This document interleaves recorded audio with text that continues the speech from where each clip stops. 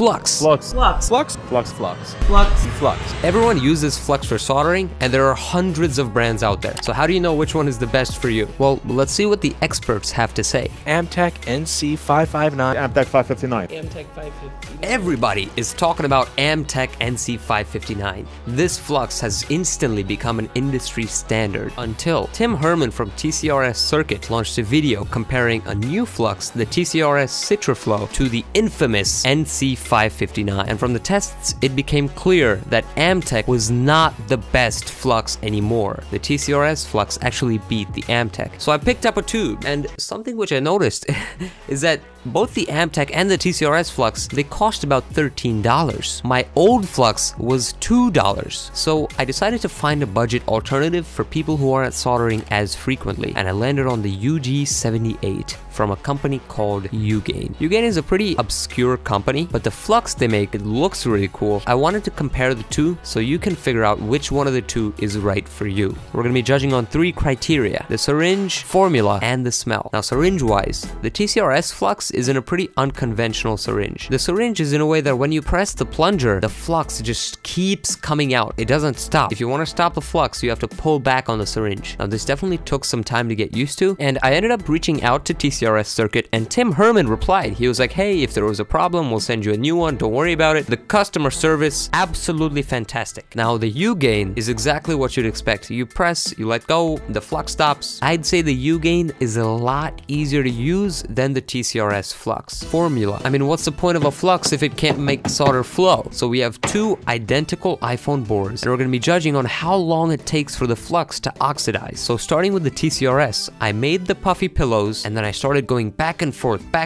and the TCRS flux lasted 1 minute and 25 seconds until it completely oxidized. That means that you can keep your iron on the flux, the same flux, and it'll last that long. Now, the Ugain lasted 55 seconds in the same test. Not bad at all. At $4, and you're getting the same amount as the more expensive flux. The winner for formula is without doubt TCRS. Now, smell-wise, the TCRS Citriflow has a citrus smell. I know, crazy, right? And I thought it was delightful. Now, the Ugain doesn't have a smell at all. It's pretty much odorless. Now, if you have a fume extractor, it doesn't really make a difference, so it's a tie for smell. So in conclusion, the TCRS is the best of the best. The Ugain was and is a budget alternative. At this point, it's up to you to look at which ones you like and decide which flux is right for you. I've linked both of them in the description, and that's it. This has been Harry's Workshop. Thank you so much for your time, and I'll see you in the next one.